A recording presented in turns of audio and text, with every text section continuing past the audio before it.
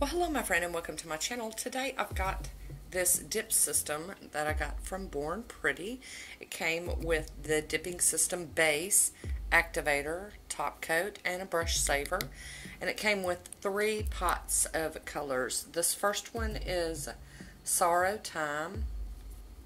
The next one is Angel Dream. And then this last one is Crystal Love. Now the Crystal Love is pink. And this one looks white, and this one looks white, but I'm thinking this one looks more clear when you actually do it on the nail. I've already opened the pink one. They do come with a seal around them, and they came in a little bag. So these are 10 mLs, and I will leave a link for where I purchased them down below. It was either eBay or Amazon, so I will leave a link for them down below. I've also got out my little handy little brush to dust off the dusties. I've applied already 1 coat of Nailtiques Formula 2. I cleaned off my nails last night and got them ready for manicures and just put on my Nailtiques Formula 2. So that will be under there. I don't know that it's recommended that you do that, but that's what I did. So I'm going to get everything open and ready, and we're going to hop right on into this. Okay, I'm going to go in and apply 1 coat of this base number 1. And I will be dipping into the light pink one first. I'm very new at this. This is, I've done dipping systems before, but they were so new that I didn't really know what I was doing then. So, dipping down in, leaving it for just a couple of seconds, and then pulling it out. Tapping off the excess, and then I'm going to brush them all off. I'll be right back. Also, I forgot to mention that they did come with a foil protective top also, so these are packaged really well for shipping, which is a good thing because these are coming from far away. So I just use my little manicure scissors to cut it off, and that's that. Okay, so now I'm going to go in with the base again, but I'm just going to do it on the tips, and I'll be dipping into Angel Dream. It's the white powder. So I'm brushing as much of the glue off of this brush as I can, and I'm just going to try to haphazardly do a French tip. And I'm not really good at this, so I don't expect it to be perfect, and that's, you know, it's the learning curve that we talk about all the time, and I'm gonna do some stamping on it to make it, you know, not look so uneven. So I've got that in there, and I'm gonna dip in, leave it for a second or two, and then pull out and tap it off, and there we go. Now it's not real noticeable at first. That one's definitely not showing up, but you can tell the other ones I've already done, they're starting to already show up. So I'm going to dust off, and first I'm going to close this, put it to the side, and then I'm just going to dust it off. Definitely liking it so far. So what I'm going to do next is I'm going to go in with the dipping system number 1 again, and this time I'm going to use the crystal clear, and it's called Sorrow Time. So I will be back when I'm ready to do this nail. I'll be right back. Alrighty, so here we go with our last round of the base, and this time I am covering it with that clear. And it's a little bumpy looking, but we're going to do some filing here in just a little bit, so it'll all be okay. Leave it in there for just a couple of seconds. Pull out. And there we go. I'll be right back. Okay, before I put this part away, I wanted to show you how to take care of this so that you'll be able to keep using it. This is basically glue, like killer super glue. So I brushed as much as I could off of the cap, or the brush, the cap. I'm going to take a paper towel and wipe over it with that, and then I have a lint-free wipe with some acetone, and I'm just going to wipe around that real quick. Then Got stuff sticking to me. I'm going to just remove the brush from the brush saver. I'm going to slide the brush from the base down in there, screw it tight, give it a good little shake, and then unscrew it.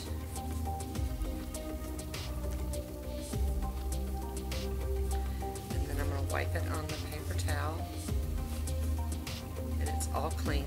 And now I'm going to seal it up really tight. That way I'll be able to open it next time I want to use it. Alright, I'm going to go in with my little brush and just do a little bit more brushing to get any loose bits off. And now we are ready for, I'm going to do some filing, so anything like that will go away. I'm going to go ahead and apply the next step, which is the activator. It's number 2. I'll be right back when I'm ready to show you how I apply that. Alright, so here we go with the activator. I'm going to make sure that brush is loaded up, and it's really hard to see that it's doing anything, but you can see it gets a little different of a look to it. So now that I've applied that, I'm going to let it dry really good before I do my filing.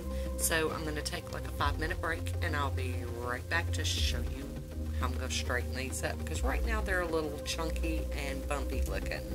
We're going to make them look gorgeous though. I'll be right back. Alrighty, I am back and I'm ready for some filing. I'm going to get my little dust collector going. So it is going to be a little louder than normal, but I'll try to make it really quick. And if you have to, turn down the volume. I've never ran this, I always do voiceovers, but this is a straight through video today. So let's get right on into the filing. So I like to do the sidewalls first. Do the sides. Kind of gives me an idea of the shape I'm going for. And then I'm going to do the end because it's rather thick. And I am using the coarse side of my Revlon file.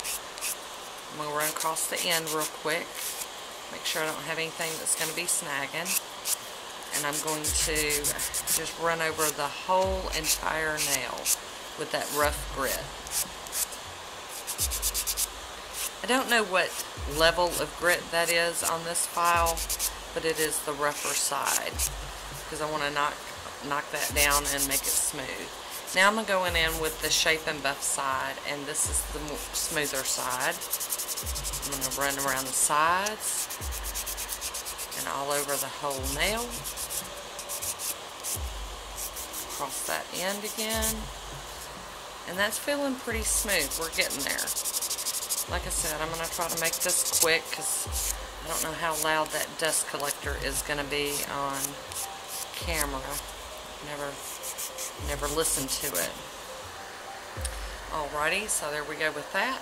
Alrighty, I am back, and before I head on to the next step to get all that dust off, I did brush it off with the brush, but there's still a lot of residuals. So I'm going to use my 91% alcohol and a little lint-free wipe. Take the cap off of it, silly girl. And we're just going to spray a little bit on there and run it around all of the nails. Now, it doesn't say to do this on their website on the instructions, but, you know, sometimes I just dance to my own drum. Alright, so we've got those done. I'm going to let these dry, and then we're going to go in with the number 3, the top coat. Alrighty, here we go. We're going to go ahead and apply some of this top coat to this nail. And I can tell you, I don't know what I've done where, but it's kind of looking a little grainy. I don't know if it's because it's, you know, clear or what, but looks a little grainy, not too bad. In fact, that nail looks better than the rest of them, the one I just did. So I'm going to let these dry, and then I'm going to go in and apply one more coat of number 3, the top coat. Alrighty, here we go for our final coat of top coat. It's still looking a little grainy. I don't know if it was user error or if that's just how it's going to look. But I can say I've done it. So there we go. They look pretty good. I mean, not as good as I'd hoped, but you know, We got to practice things to get better at them. I can tell you that the thickness on my nail is really nice. I can see this being great for somebody that's trying to grow their own nails, and you have weak nails. This definitely adds to it. I don't know that you necessarily need to do this many coats, and but I'm going to let this dry, and then we're going to do some nail art. I'll be right back. Alrighty, my friends, I have let this dry, and it's very rough, very textured, very bumpy. I'm not really pleased with it, so I'm going to top it with some Fast and Hard and hope that that will help smooth it out and be a viable manicure so that I can maybe put some nail art on it and enjoy it for a couple of days.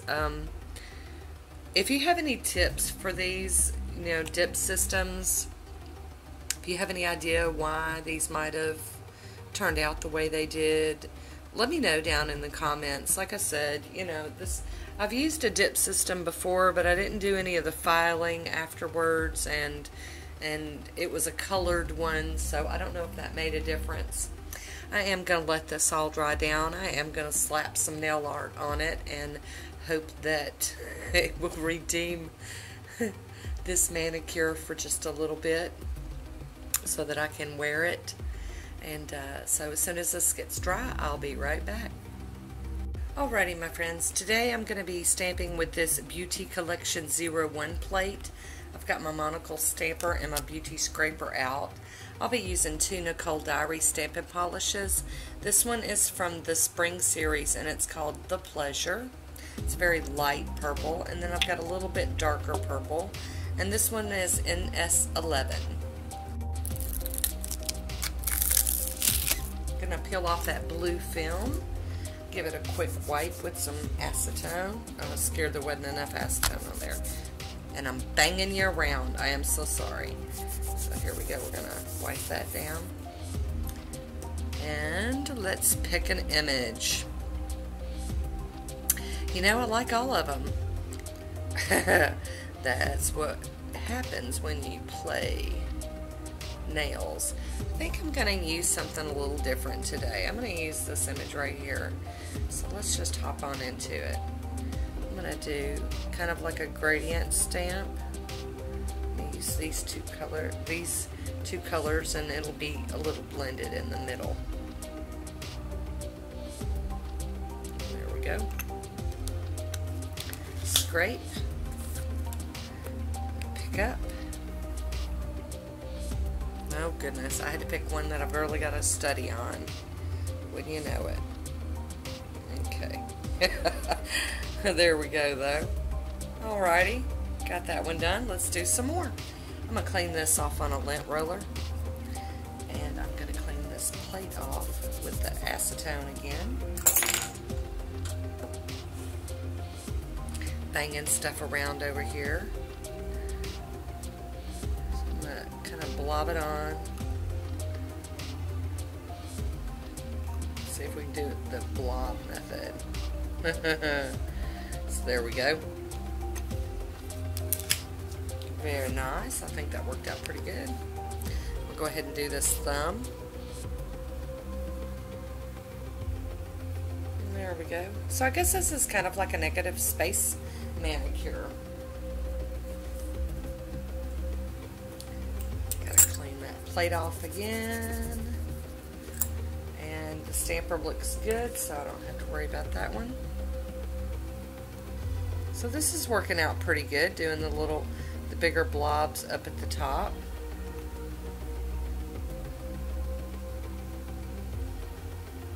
Seems to be getting enough polish on there to fill up that image.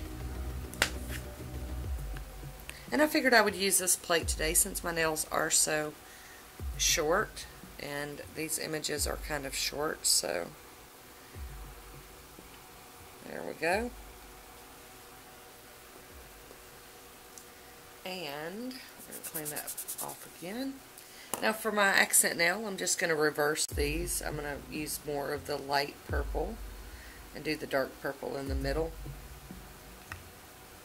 just to kind of give it a little bit of something different. There we go.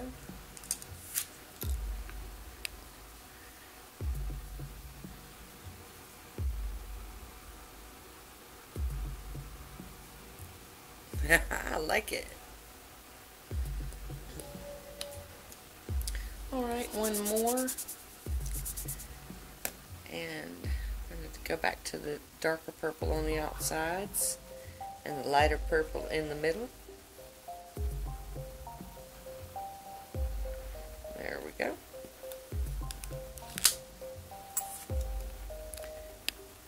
And oh goodness, get it together, girl. There we go. Alrighty. Alrighty, I'm going to clean up this excess off of my finger with a piece of tape. Kind of got crazy with the Burt's Bees this time, so it's making the tape kind of stick or not want to pick up. So I am going to go in with my little cleanup brush right here and just go ahead and tidy that up. Don't feel near about bad as about using the acetone when I know that my nails have been protected with the Burt's Bees some. Alrighty, so I guess we need to put some top coat on these. Alrighty, I'm going to top this one with the Fast and Hard again. This manicure's just been a little bit of a struggle for me. But like you all know, I share it all. The easy peasy, lemon squeezy, and the tough stuff. So, there we go. Let's get Woody out here. Do a little bit of cleanup. Hi Woody, how you doing? So that is it. I'm going to be just 100% honest. I hate this manicure. And I know that's not fair, but it's not my favorite for sure. And I don't know how long it'll stay on. Stamping did help, but it's not my favorite. But considering how often I do my nails, you're bound to be like me and run into that every once in a while. So that is it for today. I hope you enjoyed this one. Leave me your comments down below. I always love talking to you. Before I sign off today, I've got a friend that has had a request. She wants me to be sure to tell my subscribers, hug the people you love and tell them that you love them. Sometimes we don't say it often enough, and then there comes a day that it's too late and we don't get that chance again. So please do that. Reach out. Tell people you love them. You know, it's an easy thing to do, and it can make such a huge difference in somebody's life. So take the time to do it. Don't assume that they know. Just take a second and tell them, okay? And from my friend and me, we want to wish you all a good day. And until next time, be good to those around you, but most importantly, be good to yourself. I'll talk to you soon. Bye.